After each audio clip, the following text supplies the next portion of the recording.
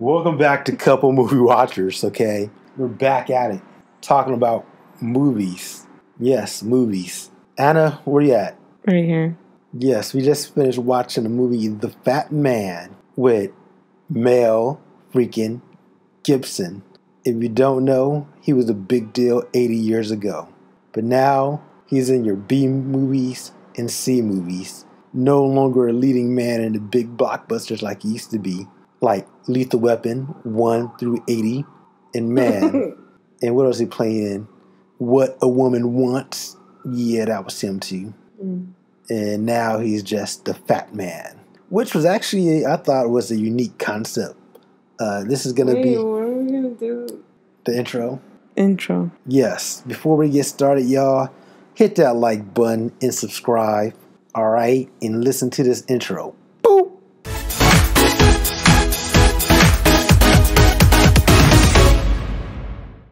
All right, we're back. So you guys already subscribed, and comment, maybe, who knows. But they're talking about The Fat Man, the movie. Why you should be watching it. Oh, no. No. Yes, we're talking about The Fat Man.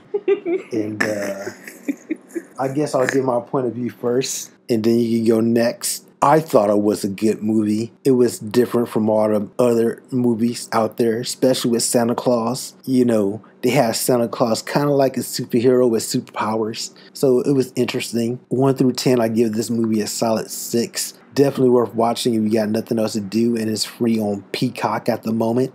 Peacock, which is a horrible name for a streaming service. They should have just said Plus or something else like everyone else. Peacock, who, like, really? But anyway, that's a whole nother debate.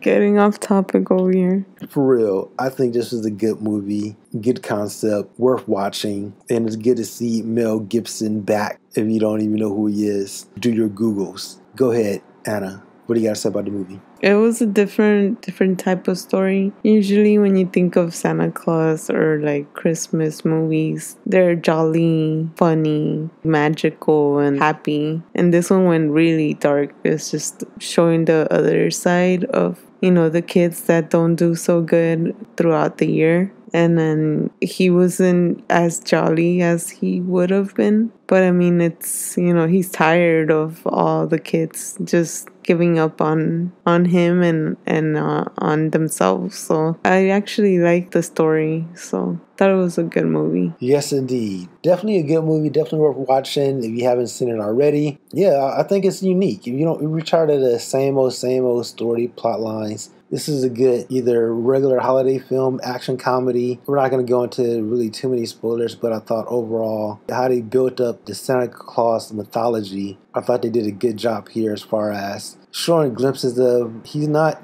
really a human. You know, if you're Santa Claus, you know, what would life be like in 2020 or 2021? Mm-hmm. You know, Santa Claus got bills too, man. And, you know, yeah.